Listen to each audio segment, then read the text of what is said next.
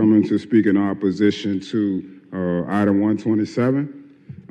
If I'm correct, that's to give $300,000 to the police right after the Black Lives Matter uprisings for them to have ballistic car shields, 120 ballistic car shields.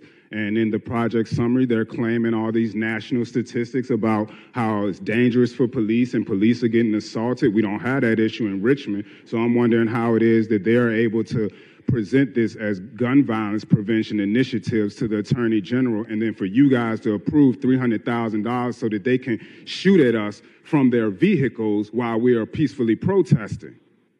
I don't understand why they would need ballistic car shields. You know, the community is suffering from gun violence, and let's not forget that the police are also perpetrators of gun violence. So what you're really doing, if you approve this, is you are incentivizing and enabling the police to shoot at us. You are increasing gun violence. So I would like to know who from the administration is going to sit here and give us the case for how this is preventing gun violence in our communities. I know it's free money out here. I know it's free money.